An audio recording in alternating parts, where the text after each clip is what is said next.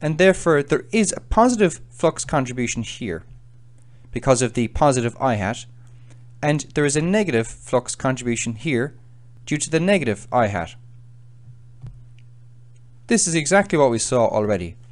So here I've written the vector field as a sub x n, and at the very top it's a sub x n. I probably should have maybe there should be, I don't know, I might call that capital N and I might call this small n. You know, it doesn't really matter. Now, just in case that hasn't convinced you, and hopefully it does, I've written explicitly some of the flux elements out here for a number of faces, in fact 5 faces, and you'll see that there's cancellation. That's not something I'm going to go through now. I'll just let you watch that if you like, or read through that if you like. So the sum of the flux through each face is really given by the flux at the last face and the flux at the first face. And because the unit normals are are in the opposite directions, we're looking at the difference between them.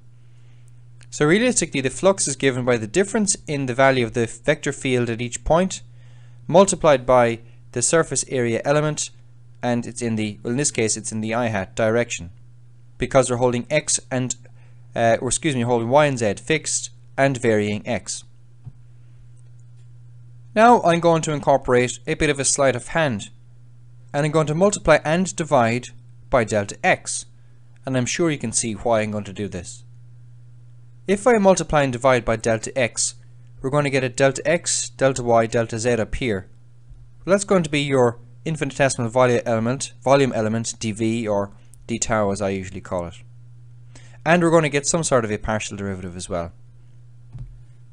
So looking at this here, this is d tau, our infinitesimal volume element. Now delta x, what's delta x? That's nothing but, let's say, the value of x, the x at whatever I will say your end point was, minus x at your start point. Now I know I'm saying x plus 1 or n plus 1, but it's just the difference between two x's. It doesn't really matter which one they are. But because we are summing them, it's best to use the notation that I have at the bottom of the screen. So here we have our dx, dy, dz, or delta x, delta y, delta z, which will become our delta tau or d tau. Now delta x, because we're summing it, it's going to be x of n plus 1 minus x of n. And we're going to sum from n is equal to 1 to n is equal to capital N, which is the total number of faces, minus 1. And I'm sure you can convince yourself that this is in fact correct and makes perfect sense. If it doesn't, well then you can look at the calculation I've done here in gold, and that should do it out more explicitly. That's something I'm not going to go through now though. The point here is that our flux, so the integral, which we said can be given as the sum of the infinitesimal flux elements, can be rewritten in this form here, which is equivalent to this form here. Now we're going to use this particular form here. So we have the sum of small n is equal to 1 to small n, capital N minus 1. We have the difference in the value of the vector field at the faces. We divide it by the change in the x direction, we'll say, if we're looking along that direction, and we multiply it then of course by the infinitesimal volume element here.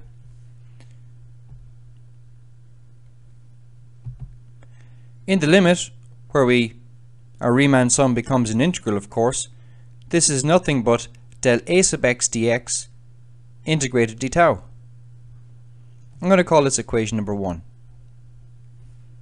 It should be pretty straightforward to understand why this is in fact the case.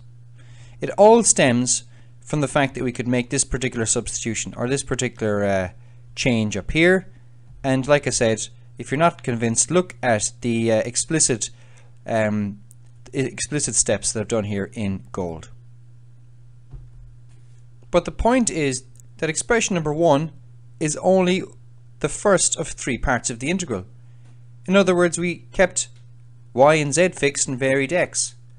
What happens if we keep x and y fixed and vary z? Or keep x and z fixed and vary y? Well, clearly we're going to get something similar. Just to recap, this is the expression we started with, but that's not something that I'm sure you'll need to look back on. The point here is that in the limit, our sum of course, it's a Riemann sum. That's going to become an integral. We're going to get the integral with respect to the infinitesimal volume element d tau. Del a sub x del x, del a sub y del y, del a sub z del z. Well, that's nothing else but the divergence of the vector field A. And if you need to go looking at the divergence, look at my videos in vector calculus for electromagnetism. And that's the divergence theorem. We've gone from a closed surface integral of A dot ds, and we've gone to the volume integral of the divergence of our vector field. This is one of the fundamental theorems for vector calculus for electromagnetism. And without vector calculus, we really can't do any electromagnetism. So it's something that's very important and it's very useful to do.